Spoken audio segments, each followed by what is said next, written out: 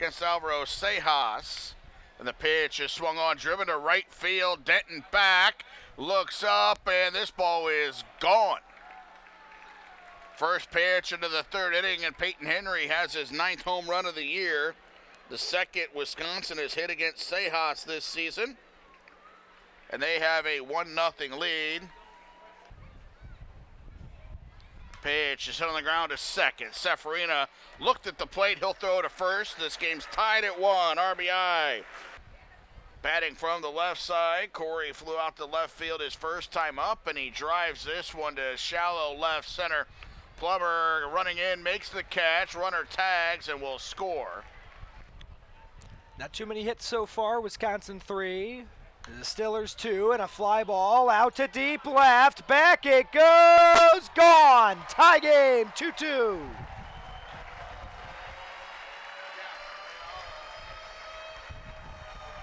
Nick Plummer goes deep.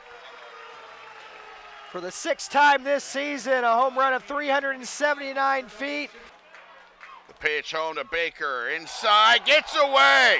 All the way to the backstop. Here comes Davis. Chiefs win. It's a walk-off wild pitch and a 3-2 winner for the Chiefs in extras. They'll mob Davis on the wild pitch that gives the Chiefs the 3-2 win, and there's the Gatorade bath as well.